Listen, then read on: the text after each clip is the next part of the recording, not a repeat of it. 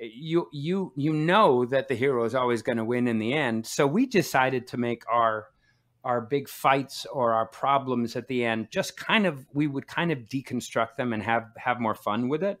Right. Like I remember when I wrote the Lobe, who's one of our characters, David Warner was the actor, and he's an amazing guy and just a brilliant actor. And he had invented this device turning people into clown zombies on the middle of a mountain. It was really dumb, but the very end is Freakazoid defeats him by saying, that's kind of the stupidest idea I've ever heard in my life. And he goes, I know, I was overtired. It was the best I could do. And then he walks away, and it was just really dumb. And that kind of is how he wrote Freakazoid, which is turning the whole conceit on its ear a bit, and it just doing weird parodies of stuff that, by the way, no one knows what the heck